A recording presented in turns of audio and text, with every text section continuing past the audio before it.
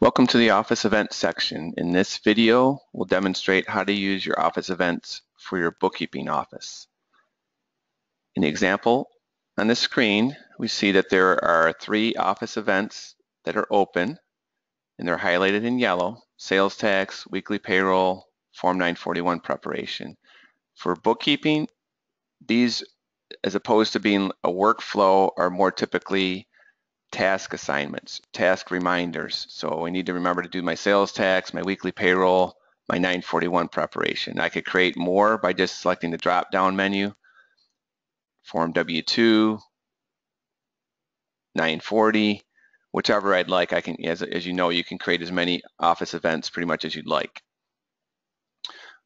So to see all my office events, those that have been completed, I just would select, left click my office events, show all events. It's going to display all the ones that have been completed, and they're not highlighted in yellow, as you see. So all the weekly payrolls, as I complete them, I just put an end date, and that would close them out.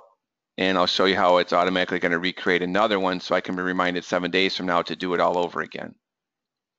I left click to only show my open events. So let's focus in on the event weekly payroll.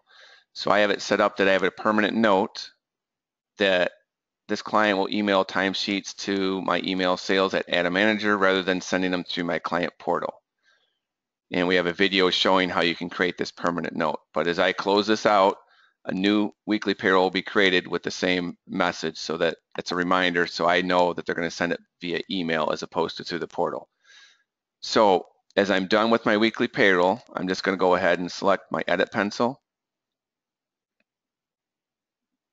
And if I'd like to make any notes regarding that payroll, I could just say if I'm done or received the hours late or whatever you'd like. And then I'm just going to come over here and select the end date. And then I'm going to save. And that's going to close that weekly payroll out for that week. It's going to recreate a new one because I have it set up in my admin on the event status page. For recursive days, I have it set up every 7 days. I want a new weekly payroll to be recreated. So for sales tax, I have it set up for every 30 days. For 941, I have it set up for every 90 days. So as I close it out, a new one's going to be created, and the start date is going to be, as you see here now, it's set up as 12/19.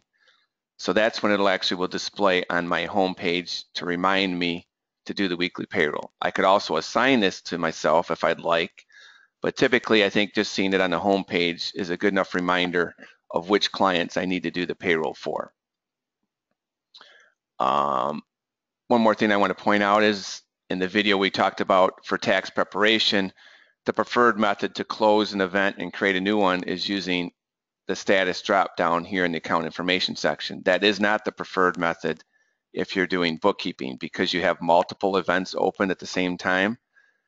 So it'd be very difficult for Adam to know which event you want to close out and create a new one. So when you have multiple events open, what you need to do is select the edit pencil, come over to the end date, stamp it, save it. That'll close that event out. And because we have it set up to recreate that event again in so many days, that's how you will do it when you have multiple events open at the same time.